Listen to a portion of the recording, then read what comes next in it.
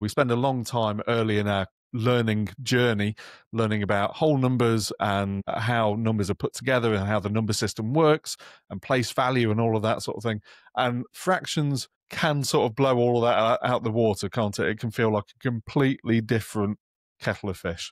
Yeah. But there's something about comparing fractions which I think really challenges our understanding of what a fraction is. And I think if you've got a really good conceptual understanding, I was cutting a pizza up last night, Becky, and I've got my 7-year-old daughter with me, and I said, right, okay, I'm cutting this into 6 equal pieces. What is each piece going to be? Totally ignoring the fact that, they weren't equal pieces, because obviously I wanted the bigger Gonna say, pieces. yeah. I wanted the bigger pieces, Becky, but let's just pretend that they were equal pieces. And she said 6 quarters, which, again, it just shows that she's got an idea of the whole has been split up into pieces and we've got names for these Yeah. pieces, but she's not at, start of year 3, hasn't got onto things more than halves and quarters.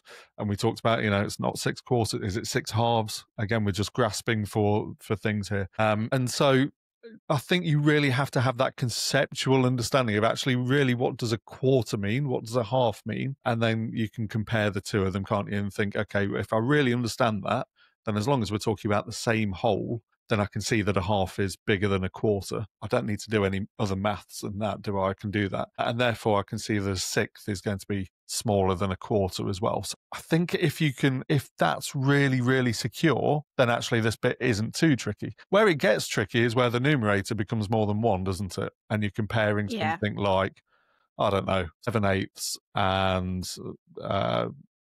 15/19 or something like that. And you think, okay, well, I know both of them are nearly a whole, but I don't know, I've got to then use multiplicative reasoning and proportionality and things to find common denominators. And there's so many steps to it that just having that conceptual knowledge helps, but doesn't solve it for you. You really do have to get No. to a procedure at that point to be able to work it out, I think.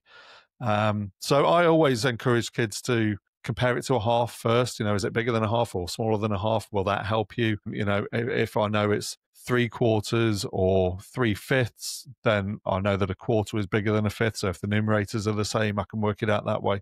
But at some point, you do have to have a procedure to help you. And so I Yeah. think that's where it can just become particularly tricky. So that was my number 3. That's my number 3.